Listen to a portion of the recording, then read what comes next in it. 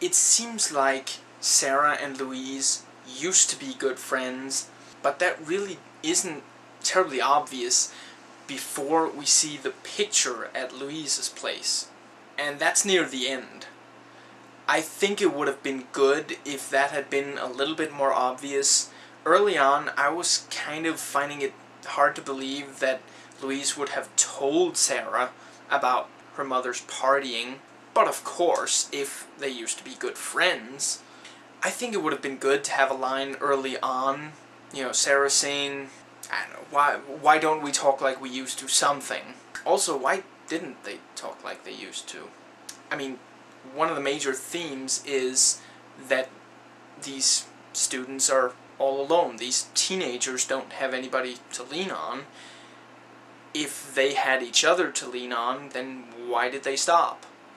I mean, I'm not saying that girls don't suddenly become each other's worst enemy from being BFFs. I'm just saying, tell us why. I get why they had Mikkel be the one to attack Sarah, but I just did not believe it. I mean, it's that whole thing of the most sympathetic character doing something towards the character that they genuinely care about, because that makes it ironic, that gives it pathos.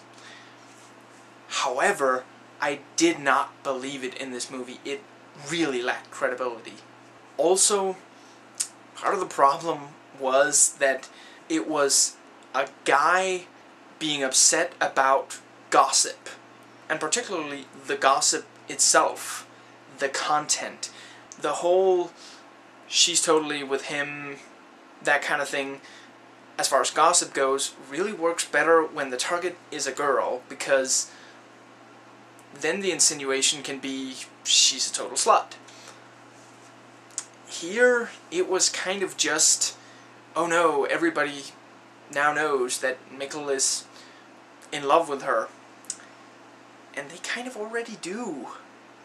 He's not very good at hiding it, and yes, I know he doesn't like it when it's said out loud like that, and the idea that it could spread, but it didn't quite work. I also didn't really believe that he would take it out on her when Hassan kind of egged him on and said, just go ahead and kiss her. I would personally think that he'd direct his anger towards Hassan. I think it is also a little unlikely that the other girls did absolutely nothing to help Sarah. Now, the faux rape scene, while it's not entirely credible in its setup,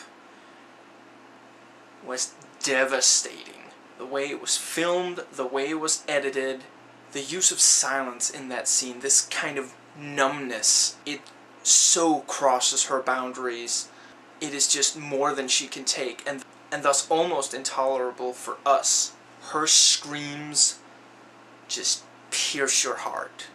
I also felt that the slap was a pretty convincing and natural way for it to escalate.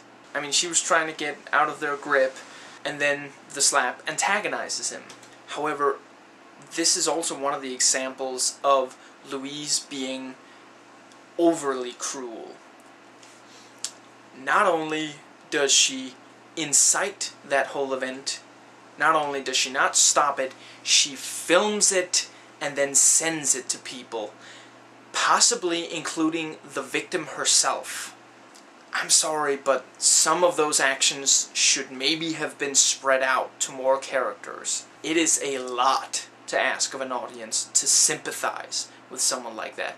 Which is not to say that I didn't sympathize with her, because, like the other three, she had it rough.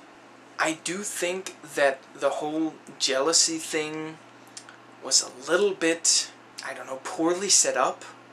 Not as far as the filmmakers communicating it to us, but they have that thing where the boys grab Louise and try to convince Mikkel to, grope her, and he's kind of reluctant. Then they go after Sarah, again tries to get Mikkel to grope her, but he's kind of reluctant. Then Louise breaks that up, and Hassan says the line that we will not understand for the next 40 or 50 minutes. You are so selfish. Yeah, that makes sense once they have the talk outside his father's bike repair shop. It does not make any sense there. Now, other than the relatively minor thing of this being excessive in setting up Mikkel as not really wanting to do these things, the problem here is that the director wanted to do too much with this. He didn't want to inject much of anything that seemed hopeful or positive about the school experience between students, but he also needed something to show status for the girls. And thus, both girls seem to kind of be enjoying the grabbing, tickling, almost groping kind of thing. I mean, I didn't see any real pain come from that other than Louise being jealous of Sarah. I mean, that's where it would really have been dramatic and ironic if Sarah had hated that treatment, only Louise didn't find out, or she didn't believe that Sarah had hated it, and she still felt jealous about something the other person didn't even like. That would have worked far better than Mikkel being the one to attack Sarah. I mean, we only see the girls smile about it. And it also didn't seem entirely convincing that Louise would be able to break it up like that. I don't know, I think if there had just been, like, lines about how hot the girls are from the boys, and then Louise suddenly overheard them talking about Sarah, that would have worked far better, I think. If they were gonna go with the tickling, grabbing, groping thing, they really should have had Sarah react more negatively to it, because she's kind of supposed to be the quiet, not that extroverted girl, or at least it seems like it, and that really doesn't jive with her reaction to that treatment. I thought Mikkel's parents were spot on. Bjarne Henriksen does amazing as always as the father. I thought it was spot on how his reaction to finding out that his son, pretended to rape a girl was a very sort of basic one. He essentially only utters a few words. You're sick. And you can just feel the fear.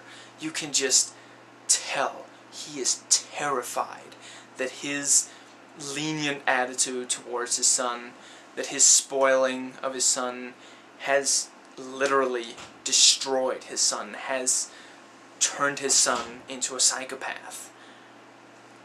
I'm not a parent myself, but I can imagine that has got to be one of the worst fears. I mean, right up there with losing your kid must be losing your kid to such undeniably immoral behavior. And I thought it worked really well with the setup with, oh, Dad, you don't have to drive me. No, but I'm gonna. And then later on, are you gonna drive your son to school? I personally thought it was really good that we didn't truly see him forgive his son. That's one thing I definitely want to praise this film for. For once, a Danish film that has consequences. We are way too forgiving, way too easygoing. I mean, even in sort of serious films, too often we just let it go and say, oh, things will work out. Because, that's how we are as a people. That's kind of a cultural thing. We do have a certain sense of optimism, and too often that impairs our stories. But in this one, there truly is consequence. Sarah takes her own life. Mikkel's father does not forgive him, and I found the ending, whilst abrupt, to be quite effective. Again with the setup and the payoff. Earlier we saw Sarah talk to him about, did you put on your armor? And then at the end he does that gesture and just walks into the school, because what else can he do? Life goes on. He has to go back to school.